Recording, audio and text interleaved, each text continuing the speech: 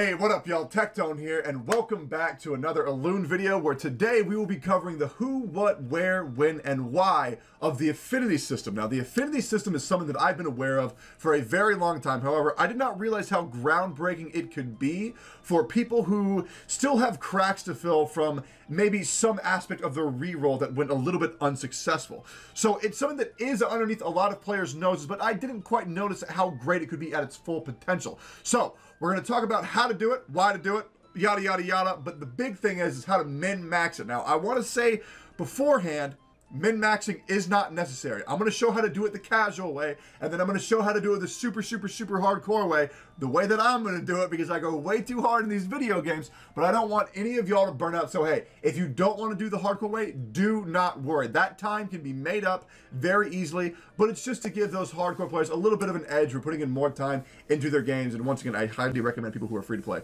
to definitely take every advantage they can. But if you don't want to, hey, it's a game. You're supposed to have fun. Before we get into all that good stuff, I want to let y'all know how thankful I am to all y'all for all the recent support on my YouTube and Twitch. Holy shit, I had my biggest Twitch stream of all time, and YouTube, hey, it's doing pretty good. I just want to let y'all know how thankful I am for myself and my wife. Thank y'all so much. Y'all are making my days way easier. I appreciate y'all so much. So, with that out of the way, once again, thank you so much. Let's get right into it.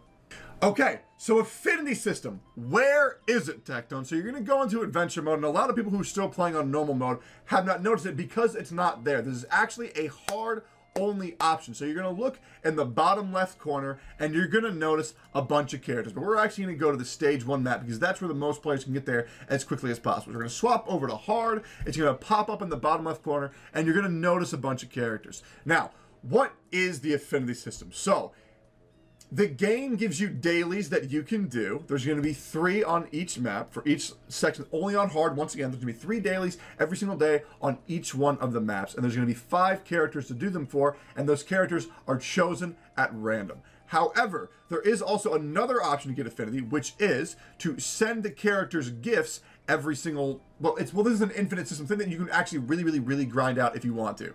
So the Affinity system is essentially a system where you raise your affinity, which means like how much you know somebody, how close you are to someone, and you level it up as high as possible by giving them little treats. Now, once again, do not use any of these treats on a character until you've finished all the characters that have units or the ability to give them the item with a favor on it. You'll notice it right over here. I'm going to give Kai these tree fruits. I'm going to give them 7 of them, and they have favor. Now, favor, if you notice, so when I give him 1 fruit, it will give him 12 affinity points, as you can see right here.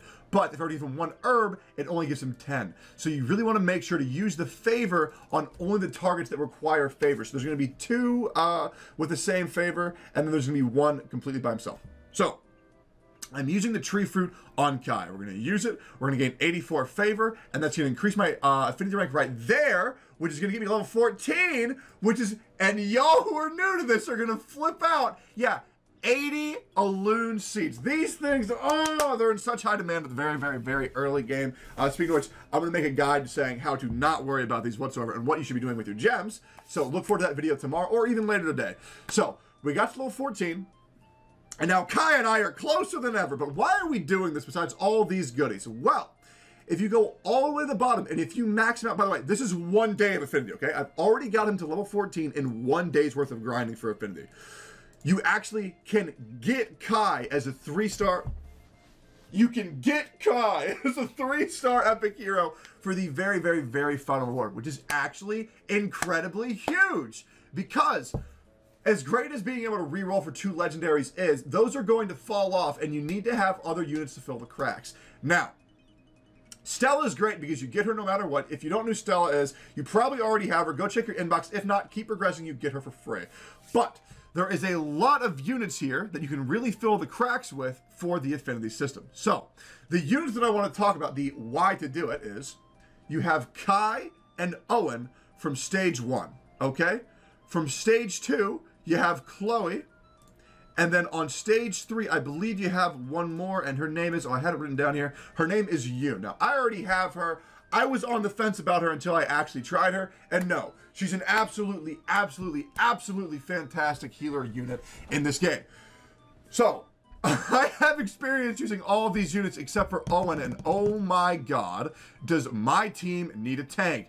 Desperately bad. I have the DPS check, I had the debuffer, I had the support, I have the healer. We're all good to go, but I don't have a tank, so you can bet your ass I am grinding stage 1 as hard as possible, just praying that I can get an Owen faster than normal, because oh my god, does my character need it. So, once again, Kai, if you need a single target damage dealer, you can farm Kai. He's absolutely incredible. If you need a tank, you can farm Owen. He shines more as a solo tank. That's how strong he is. He gets a ton of bonuses for being a solo tank. So definitely can farm those two from the stage 1 if you need a single target damage dealer or a tank. Now, if you move on to stage 3, if you need a debuffer, you can farm Chloe right here, okay? And then if you need a healer, you can farm Yoon. So, those are the 4 unit recommendations that I recommend. Why am I not saying to get a support? Once again, everybody's going to have Stella. You don't need to farm another support. She is really good. She's really good, okay? I can make a video about why she's ridiculous, but trust me, holy shit, Stella's amazing. So, if you can notice here on the screen, we're on stage Mount Sky, okay? And if you notice right here, where my mouse is hovering over, it says Quest 0 out of 12, and over on the far right, we have Quest 0 out of 72. Now, the reason why they're not on the first stage is because I've already done all of my dailies on the first stage. So we're going to go right here, and you notice right here, 0 out of 36 on 2.6, and 0 out of 36 on 2.8. Now, I guess sometimes you can only get 2 Affinity quests, but I've gotten 3 as well. So I guess smallest is 2, biggest is 3. Or, hey, maybe you can get none. Who knows? But for now, I'm going to assume it's 2 to 3. If I'm wrong, feel free to leave a comment. All right, so you're going to go right here, and it says 0 out of 36. You go right here, go to repeat battle, and you're going to start it up. So what you're going to essentially do is you're going to repeat it as long as possible, and then once your quest is done, it will actually stop your auto feature, and then you'll be able to go back and turn your quest and get a pretty, it's an okay increase in Affinity, but you'll also get bonus goodies, which is really, really great. So this is the reason why I'm saying it's not totally super duper important to do, but if you want some extra goodies, and if you just want a place to level up your units anyways, it's a pretty good place to go and farm. So I'm not going to sit here and do the entire times 36, so we're going to skip off right after this one's done.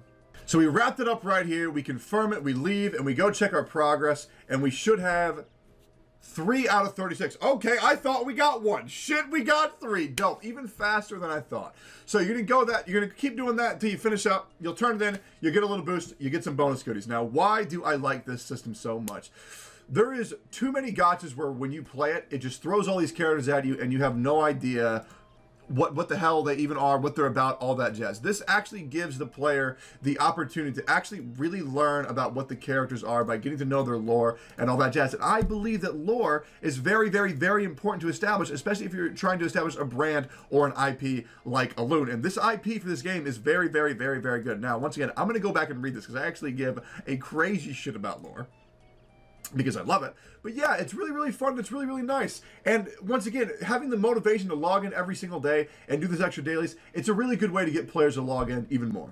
Now, I know I did recommend 4 units for the players to farm. However, it is very important to eventually work on all of these units and unlock all of them, I guess, whenever you can. Because the thing is, you'll get them at 3-star level 1, but they are still epics, which means even the units that you don't want to use, even the units that are bad, you can use them in the fusion system, which I'm sure, I hope y'all are aware of by now. If not, I can make a guide about that, where you can take the units, give them to max level, fuse them together. I am not getting rid of these two. You can take them, get a 3-star max level epic, fuse them together, get a 4-star epic, or even a 4-star legendary, I think, because I know you can go upgrading quality, but I don't know if they can drop that. Maybe they can, but the most important thing is you're still getting a 4-star epic, which is extremely, extremely, extremely important, even on dead units. So yeah, farming all these is definitely, it's good. It's good. I mean, once you get the 4 units that you want, it's not going to end there. Make sure to get everything, and then you'll be good to go.